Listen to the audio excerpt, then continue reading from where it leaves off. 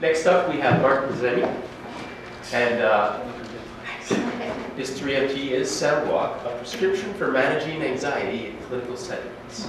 From the School of Interactive Arts and Technology, with your supervisor, his supervisor, Dr. Diane Gromala. According to the Center of Disease Control, approximately 130 million people in North America have some form of chronic illness. Chronic pain is considered to be persistent pain that lasts longer than 6 months. And chronic pain patients typically are in a more hypersensitive state than we are. Now imagine having to make a visit to your doctor and having to wait for 40 minutes or up to 4 hours if it's in a hospital. An approach for finding a way to help reduce anxiety waiting in clinical settings can be very challenging. In fact, it could be very costly as well. In addition, research has shown that this additional anxiety that's added can impede communication between doctor and patient, which can directly impact health outcomes. My research involves a new approach, an interdisciplinary approach, to help reduce anxiety using soundwalks. Soundwalks are framed exercises in actively listening to an environment.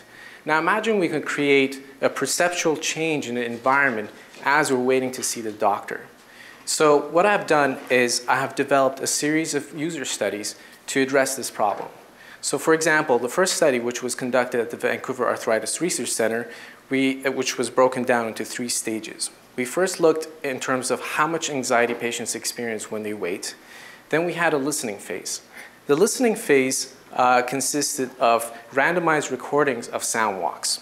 So these soundwalks were, because we were not sure in terms of which environment is optimal, I recorded soundwalks in different locations in a park, urban environment, and also we created a control group, which was a soundscape composition that was based on sounds from a hospital. And so patients would listen to these randomized recordings, and then afterwards they would complete a post-questionnaire to understand if there was any change in anxiety levels experienced. We also looked at understanding the affective experience of listening to these recordings by asking questions in terms of if they had any, if they visualized any images as they listened to these recordings, if they had any physical sensations. In addition, the doctors also completed a questionnaire in terms of understanding their communication with their patient, if how relaxed the patients were during the conversation, and if they were able to communicate their symptoms clearly.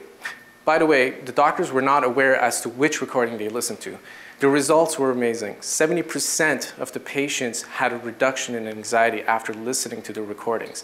Most of the reduction was listening to the sounds of the natural soundscape. I plan to conduct further studies at St. Paul's Hospital and at Lupus Clinic in downtown. Thank you.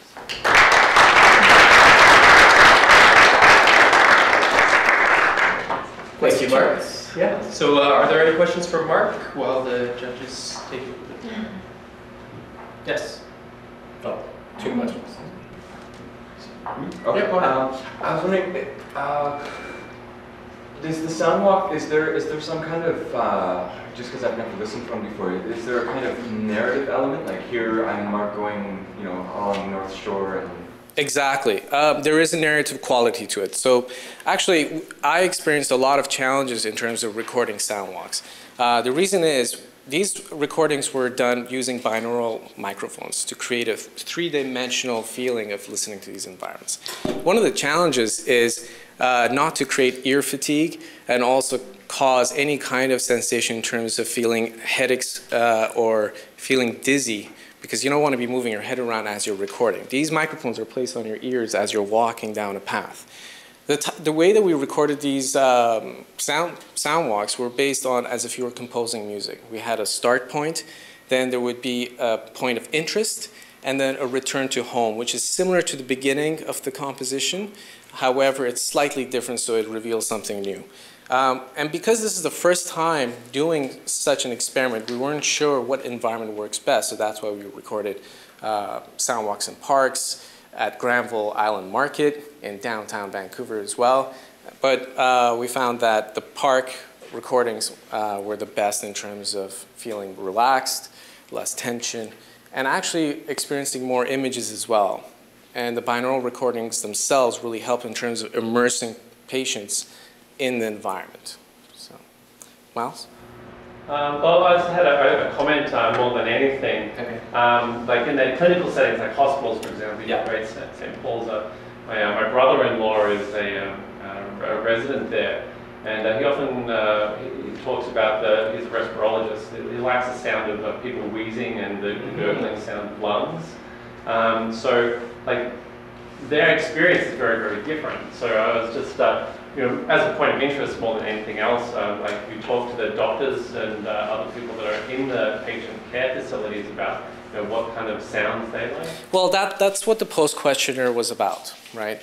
So we wanted to find out what sounds they found pleasing, what sounds they found to be agitating, and also if they were given carte blanche in terms of they wanted to record something, what kind of sounds would they want to have in the recordings? And so we were able to gather a lot of interesting information in terms of refining our recordings.